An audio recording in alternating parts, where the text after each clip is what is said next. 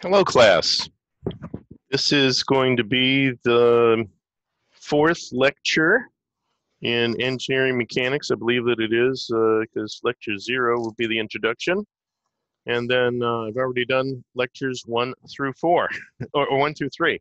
So it should be fine. We've really covered what is the first chapter in your textbook, looking at the systems of units. And, you know, as I was going through here, I just noticed that there was one thing that I left out that I love to cover when we're going through it. In fact, a couple other things later on, we're going to get to some trigonometry and trigonometric identities that, you know, all engineers sort of keep in the back of their head. So I'm just going to call this engineering mechanics fundamentals. We're still really in the fun. I'm not even going to finish fundamentals because I may need this for the rest of the thing, but this is really getting to the original point. So one thing that I left out in those earlier discussions on units was something that your book brings up. I can push that down. Something that your book brings up, and that would be the gravitational force, right? So we know that it's Newton's gravitational constant times the mass of one of the two objects that we're talking about a gravitational attraction between, times the mass of the other object, divided by the distance between those two objects squared, right? And Newton's gravitational constant, G, is equal to 6.67 times 10 to the minus 11. And it's okay to use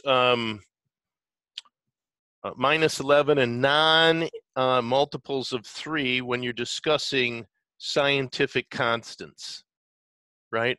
Because those scientific constants, and scientists don't use the engineering notation of pico, nano, femto, all of those things. So you can use G as 10 to the minus 11, and the units for that are meters cubed. These are the combination of primary units for Newton's gravitational constant, kilograms second squared, right? So as you can see, we can figure out the force between any two objects if we know that. Now, you know, if the radius of the Earth is 7,200 miles. Just a second. Actually, we could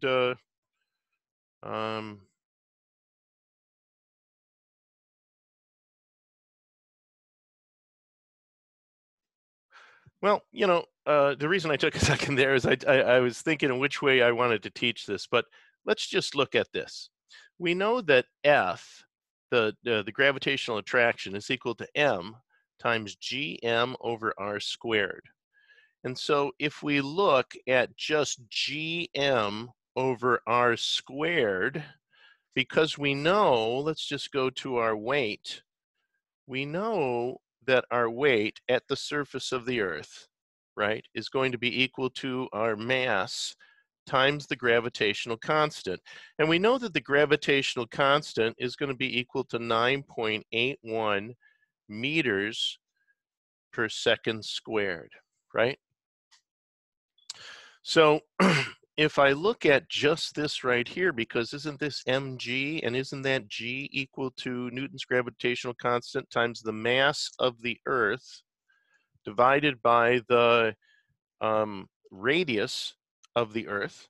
And I believe that the radius of the Earth is 3,600 miles. I'm just going to see what that would be times 1609 meters, and that gives us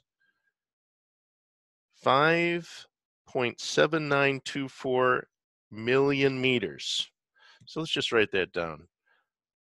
5.7924 Should I use megameters? No, that would look odd, wouldn't it? So I'm going to say that that's times 10 to the 6 meters. All right, and then we've got Newton's gravitational constant in combination of SI units right here. So what we're going to find the weight of the Earth in is going to be kilograms, right? Does everyone see how the units work out there? I'm not going to go through all that. I'm sure that everybody can work with the units that we have here and figure out how that's going to be. So if we know that G equals GME, then we can figure out that the mass of the Earth, right, is going to be equal to G, Newton's gravitational, or you know, the gravitational attraction constant, times R squared divided by Newton's gravitational attraction constant. And let's just put the numbers in here for this. 9.81 meters per second squared. And you should get in the habit of always attaching units to all of your thing. Then R, we can see that's 5.7924 times 10 to the 6 meters. And that's going to be squared. And then we want to divide that by 6.67 times 10 to the minus 11 meters cubed per kilogram second squared. Now, does that all come out to kilograms? Let's see how this would work out. If we were to put this in a major fraction, we would have meters per second squared. This is what I call it, my major fraction. And then I would have meters, but they're squared, so that would be meters squared, right, for that. And then on bottom, I've got meters cubed per kilogram second squared, right? So how would my units cancel out there if I was, I'm hoping it all comes out to kilograms, or I'm going to be very upset. Second squared. And there you go. It gives us kilograms, doesn't it? Now, I wish that I could say that I've already done that, but I'm going to plug it in. 9.81 times 5.7924 to the 6th power divided by 6.67 to the minus 11th power gives me 0.519 times 10 to the 17. Oop, better get it in I mean, I'm telling you to do it in engineering notation. On my calculator, I actually have to hit a button, but it does give it to me. And it tells me that we are, did I do this right? Let me just check this, because this says 851, so that's almost 1 to the 18. So let me see what we got here. We got 10 and 10 to the 6, so that's 10 to the 7. And then that, 10 to the minus 18 is what we're really looking at, I guess. So, or 10 to the, yeah. So I get 851 times 10 to the 15 kilograms. No, that doesn't seem right for some reason. What did I, oh, I squared that. Did I square that? I hope, let me look back here. That doesn't, anyway, 9.81, you know, I may not have squared that, times 5.7924 to the 6 squared divided by 6.67 to the minus 11. Oh, my bad. Yep. Let's get that in engineering terms. 4.93. That's why I have this here. You know, I say to you students also, you know, do it in your head and just check it out. And, you know, really that too, that's 12. And that's what I forgot to do, was to square that. So 12, 13, I'm just talking about the magnitude. 13 and then minus 11, that should have told me immediately that that's going to be minus 24. right? Or I should say 24, not minus 24. So that's right. So it's going to be 4.93. This is the good time when I actually do figure it out. Times 10 to the 24 kilograms. And that was much more closer to what I thought. 5 times 10 to the 24 is what I usually think of as the mass of the Earth. So pretty close there. All right. We could go on and talk about the Earth and the layout of the Earth and all of that forever, but this gives you a general idea. Now, another equation that I want to bring up is an equation that you have learned back probably in network theory 1, right? And that is, you probably learned it or reviewed it again in network theory 2, but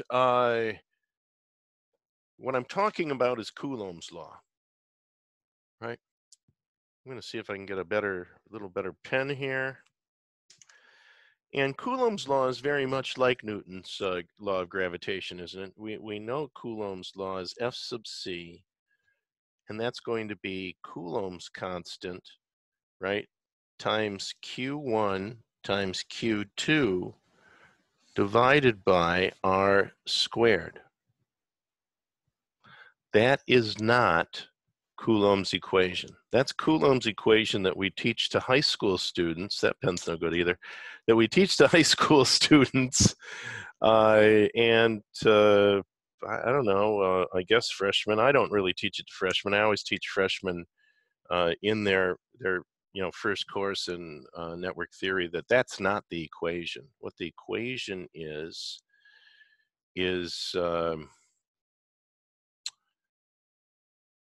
Q1 times Q2 divided by 4 pi epsilon R squared.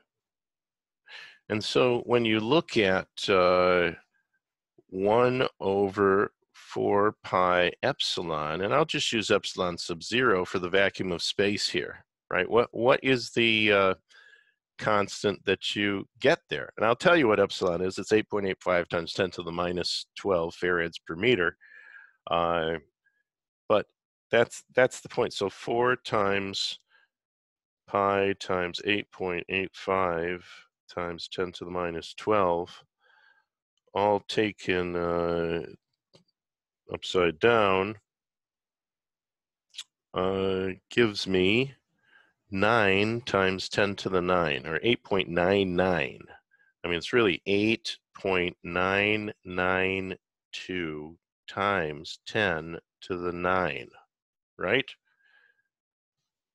Let me just write that there. And of course, the units for that, because this is in farads per meter, would be in meters per farad. That would be meters per farad. That's a farad. All right.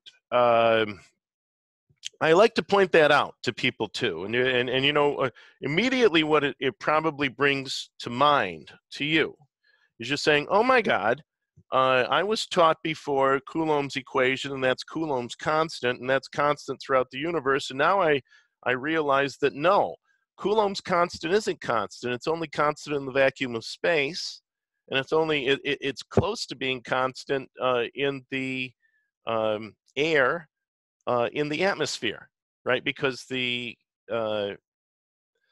relative permittivity of air is like 1.0004, so it's very close to the vacuum of space. The permittivity of air, permittivity of vacuum of space, almost exactly the same. So anything you do in space or in air, that's fine. But how about inside a coaxial cable? That's right. Because the relative permittivity in a coaxial cable is 2.36, isn't it? The relative permittivity of epoxy is 5. The relative permittivity of barium strontium titanate is 7,500. So all of a sudden, everything changes. Not only that, this has to do with the speed of light. So we know that the speed of light changes inside a dielectric, right? So all of these things. Now, what that probably says to you is, oh my God, is Newton's gravitational constant then quantized as well? And I've got to say, yes, it probably is. It probably is. We just have to find the media that changes, that this changes in, right? That would be great. And then we could have an anti-gravity machine and we could fly all over the universe, I guess. Okay, so we've got that out of the way. I wanted to point those two things out and how similar they are. And then I want to go and look at a couple trigonometric identities. And you already know these because you've been working with phasors in network theory 2. And so with your phasor knowledge, you also know really how to break down things into two-dimensional components, right? And so that's what I want to look at first, and just review a little plane trigonometry. Let's say that I had, whether we're talking about the complex plane or whatever, let's say that I had a Cartesian grid system here, right? I have a Cartesian grid system here, and I want to find out what the components of a triangle would be, what the sides of a triangle would be, right? So let's put a right triangle in here. If I wanted to find out those two sides, well, that would be my hypotenuse, wouldn't it?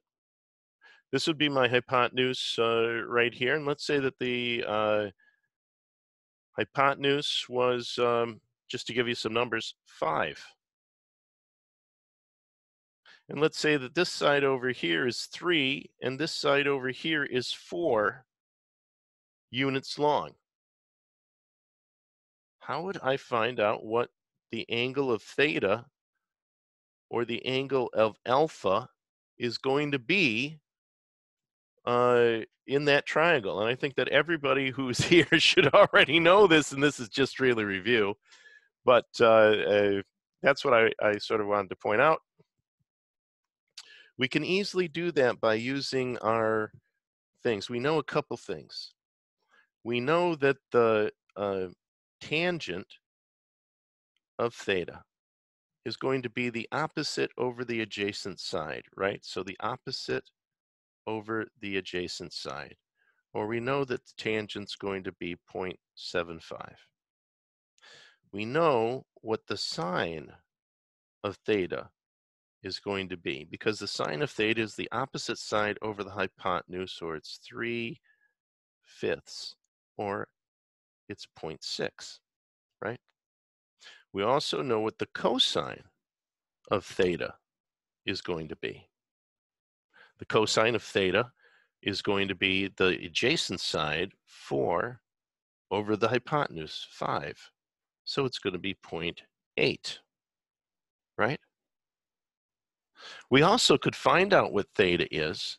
We could find out what theta is by saying theta equals the inverse tangent of 0.75, right? So we just punch into our calculator what the inverse tangent of 0.75 is, and that's 36.8699. I'm going with 8687. 36.87. And we could really put a 0 on there because it's 99 afterwards. So we could say it's 0, and that and a line over the top indicates that 0 is a significant figure. Because a lot of times when you see 0, you wonder, God, is that a significant figure or is it not a significant figure? Do I have the ability to use that in future calculations, or is that just been a rounding off or something? No, that is not a rounding off. It is 0, because it's really 0.8699. So, but the 99 throws it up there as a positive, as definitely a significant number at 0.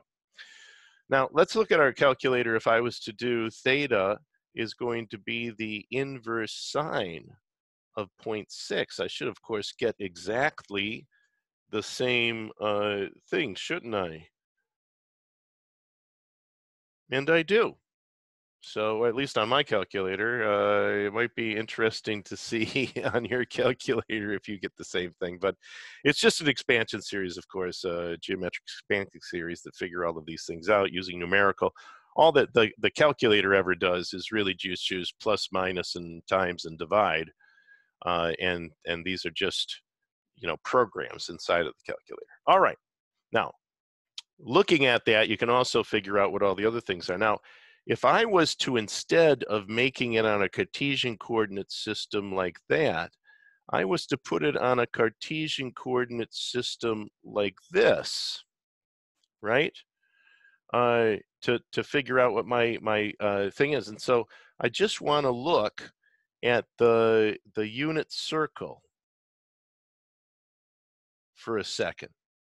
And of course, on the unit circle, this is your cosine axis, and this is your sine axis, and the radius of the circle is always 1 unit. That's why it's called the unit circle, right?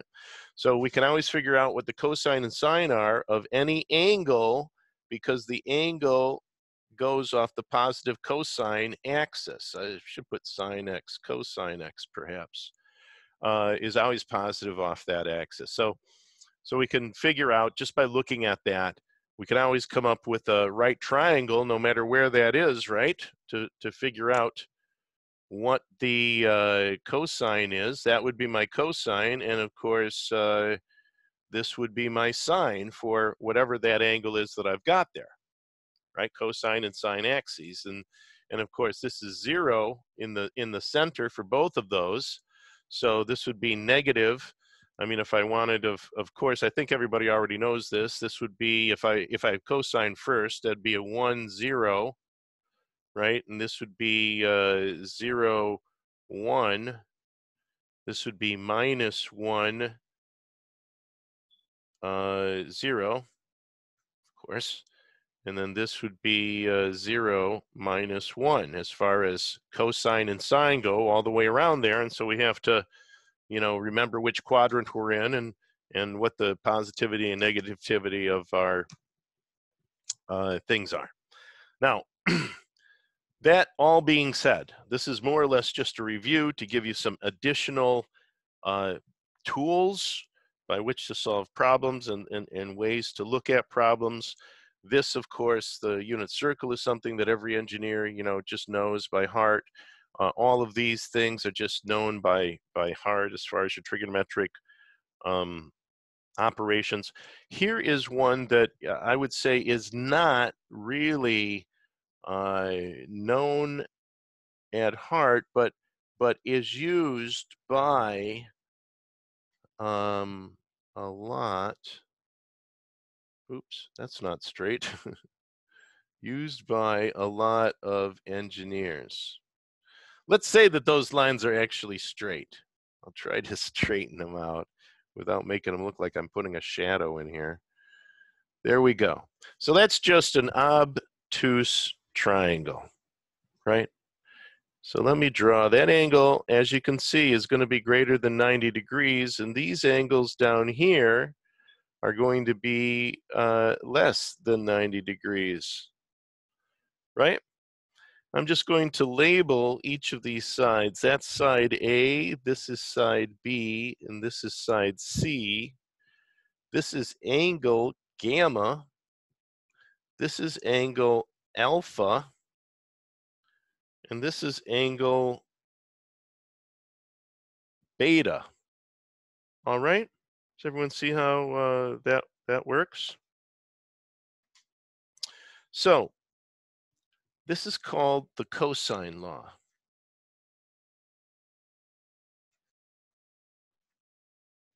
The cosine law says that A squared, the length of A, side A, squared, equals B squared plus C squared minus, I better put it down here, 2BC cosine alpha. All right, so that's a minus sign. And then that comes down there. Boy, that didn't work out too well, did it? Just to make sure that everybody sees that that is the cosine law, I am going to block this out. All right. And I want to make sure everybody sees that minus. That's a minus, right? Minus 2bc cosine alpha. And I've given you the name there. So in case everybody was questionable as to what it was, you can always just punch it into Google and it'll pop right up, I'm sure. All right. Now, we also have what's called the sine law for this same thing. And I'll hopefully not make the same mistake that I did before and just write this thing out. So A over sine of alpha, which is the opposite side. See, A and alpha are opposite from one another. Does everyone see that? Is equal to B over the sine of beta, and that's equal to C over the sine of gamma.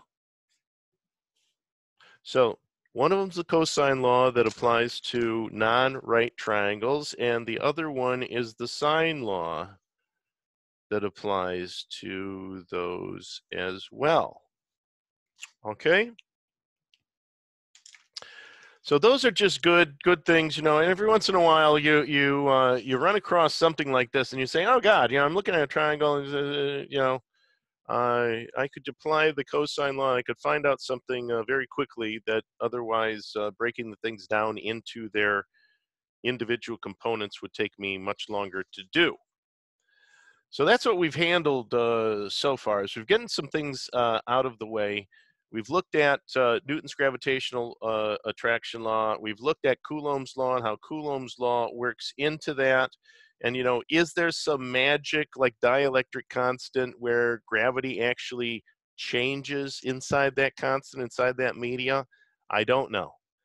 It would be interesting to find that out. And then we wanted to look at a review, really. That's what I'm calling this, because everybody who's gotten to this point in their education has already worked with phasors and complex numbers and knows how to break things down into two-dimensional components, right? With the complex number plane, it's only two-dimensional at your level. So now we're going to start to get into vectors. And when we get into vectors, everything's going to be broken down into components, but not just two-dimensional components. We'll have three-dimensional components. Let me just draw a three-dimensional Cartesian coordinate grid right here. Right, so that's a three-dimensional Cartesian coordinate grid, and I'm going to use blue to represent a point on this grid, right? So if I went over 3, let's say I go over 4, then I go up 3, then I go out a certain distance. Oh, why don't I come up here? Why don't I do this? I'll go way out here, and I'll come up here, and I'll just go out a little distance along there. Yeah, that's pretty good. Although that won't be. So that would be about 3, right about there. Okay, so here's what I'm actually doing. I'm going, I hope I got that right. Yeah.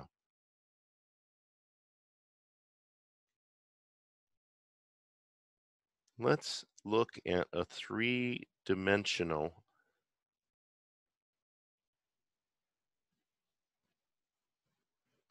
point in space. Now I'm going to draw the vector directly from the origin straight to that spot in space. Does everybody see that? And that now is a vector, a three-dimensional vector. How far have I gone along the x-axis? 1, 2, 3, 4, 5, 6, right? 6 along the x-axis. And then how far have I gone along my y-axis here? 1, 2, 3, 4. So 6 along the x and 4 along, let's write that down. So that vector, I'll call that vector A. And I've put the little arrow across the top of the vector, and so that tells us that it's a vector. It's not a scalar. A scalar wouldn't have the arrow across the top. So I know that my vector A so far is 6 I hat. Why am I saying I hat? Because it's a unit vector. A unit vector. Let's draw another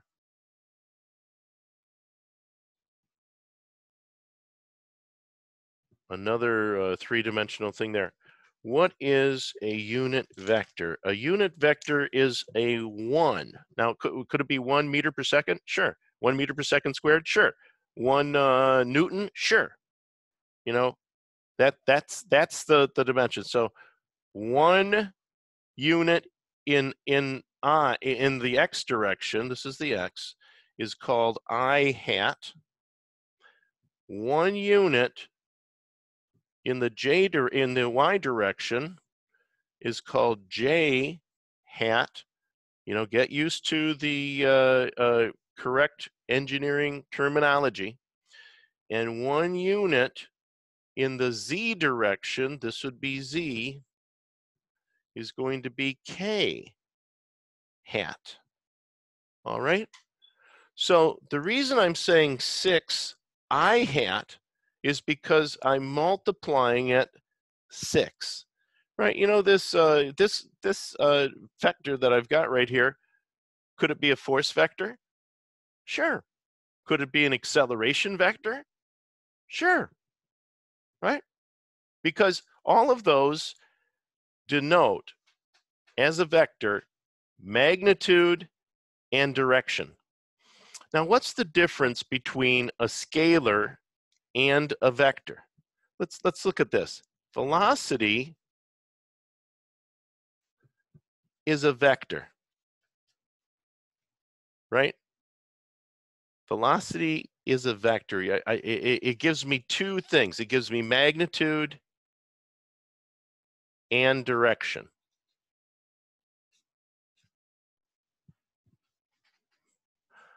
That's the definition of velocity.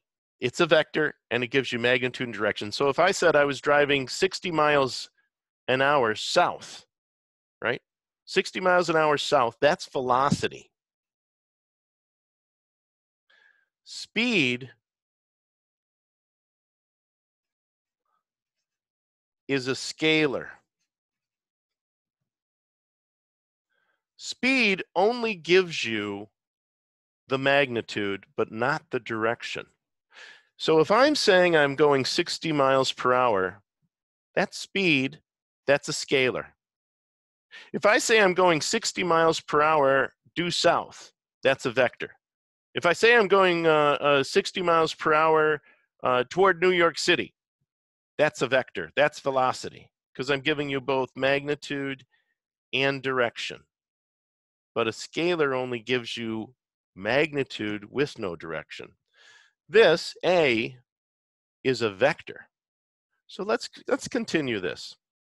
So 6 I hat, 6 units in that direction, 6 I hat. And then 4 j hat. I'm going up, right? So it's positive. So plus 4 j hat. And then how far am I coming out here? Well, that looks to be 1, 2, 3. So this is 1, 2, 3 in the z direction. The z right here, y, x. So we're using our unit vectors that we've got, and that is coming out in the positive z direction. So that's plus 3 k hat. Does everybody see how that works? Okay. So that's sort of just an introduction to three-dimensional vectors. Now, you're probably saying, hey, you know,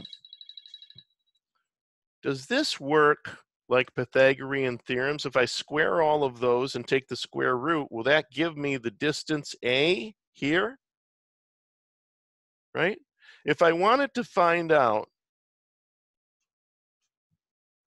what this length is, or this distance of A, the magnitude of A is right here, right at that point, could I just square the individual distances? And then that would give me the total distance, and the square root of that would give me the total distance. So if I had 6 squared plus 4 squared plus 3 squared and took the square root of that, would that be the length of A? That's probably what you're asking yourself right now. And the answer, of course, is yes. That is Pythagorean, Pythagoras' theorem, isn't it? Right? So 36 plus 16 plus 9 taken to the square root is 7.81. 7.81, whatever it is, meters per second. Let's say that we're dealing in, let's just work with meters right now. Three-dimensional, so that would be meters down there, 7.81 meters. And that's the length of our vector. You know, of course, distances have a direction, so they are vectors. They can be vectors just like, you know, some things can be vectors, some things can't be vectors. You know, how could a temperature be a vector? You know, the direction of temperatures, which would be heat flow, is a vector. But temperatures are really a scalar field. Okay? All right. I'm going to hold it there right now. That's quite a long first Introduction to Engineering Mechanics Fundamentals lecture. There's going to be a lot more of those. All right. See you soon.